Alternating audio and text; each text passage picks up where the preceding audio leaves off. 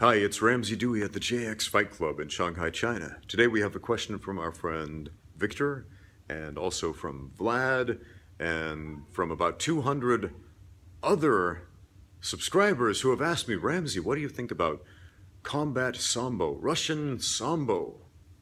What's your opinion? Short answer, I think it's cool. I love it. Now here's the longer answer. Since China, where I live, is very close to Russia and all these Eastern Bloc countries where Sambo is practiced, I've had a ton of experience training with Sambo fighters. Sambo fighters come here all the time to train. And it's great because these guys are great athletes. They're fun to train with. They know how to fight. They know how to spar. They know how to train. And it's great.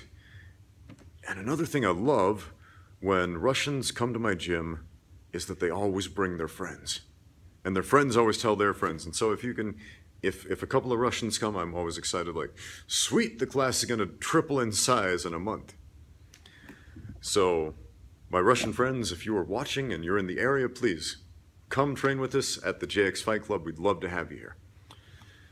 So what's so different about Sambo? Well, if you don't know what it is, it's a combat sport that is very similar to mixed martial arts. You can punch, you can kick, you can grapple, you can do takedowns, you can work submissions on the ground. It's good stuff.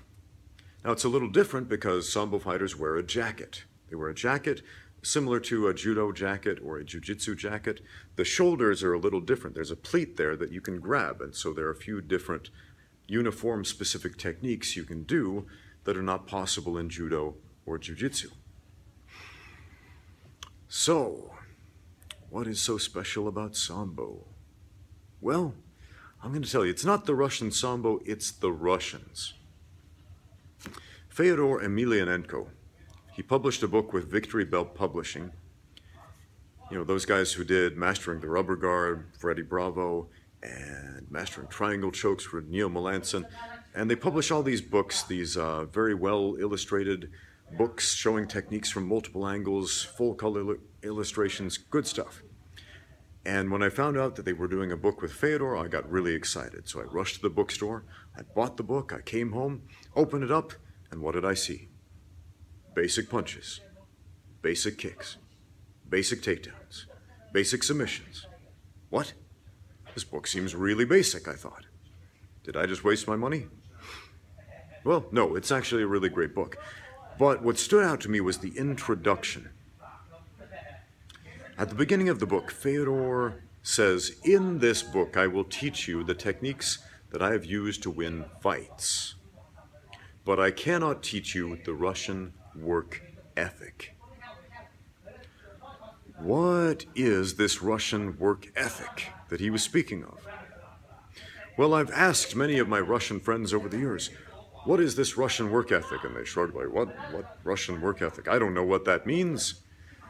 But since training with them, I've learned exactly what that means. Russians are different.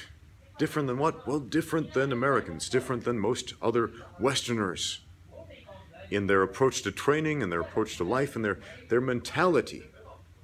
To them, it's very normal. To Americans, we see that, we're like, whoa, you guys, you're training at a different level. You're training in a different way. I had a student from Russia, a guy named Hikamat, a few years back, and he was a guy about my age, and we both grew up at the tail end of the Cold War. And the Cold War in Russia, how it affected the citizens there, was a little bit different than the way it affected the citizens in the United States. In the US, I remember there was this, there was propaganda. Anti-Russian, anti-communist propaganda. And it was taught in school, subtly, but it was there. It's basically the Russians are bad, communists are bad, they're trying to nuke us. We must be aware, we must be wary. But for the most part, life just went on as normal. We didn't really suffer socioeconomically. Meanwhile, in Russia, it's a little bit different. And we got some dudes having a yelling match over there for some reason. Anyway. Meanwhile, in Russia, my friend Hikamat said this: as a child, we had no toys, we had no games. And so, for fun, we would go to my friend's house and fight in the basement. You know, for fun, as one does. 6-year-olds, bare-knuckle fighting in the basement, for fun. Meanwhile, in America, what were we doing for fun? I don't know, playing tag, playing baseball, playing with Transformers, G.I. Joes. It's a different animal, man. It's a different animal. Socioeconomic necessity can compel you to do some interesting things.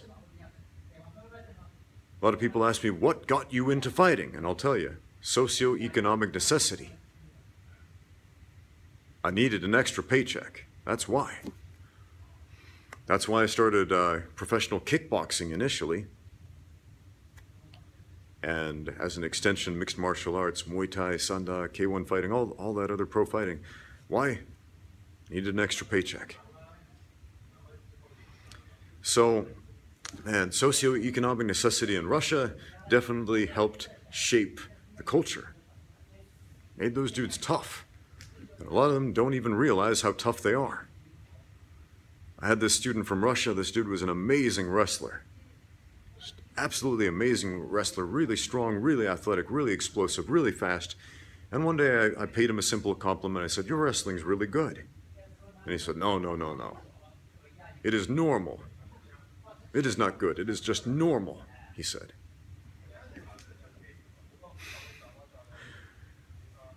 And then I realized where he was coming from. In Russia, there are some incredible wrestlers. Some of the best wrestlers on the planet Earth come from that country. And so, him, again, being a cut above average, to me, being an amazing wrestler, to him, that's normal. That's the average guy. Now I realize not everybody in Russia wrestles.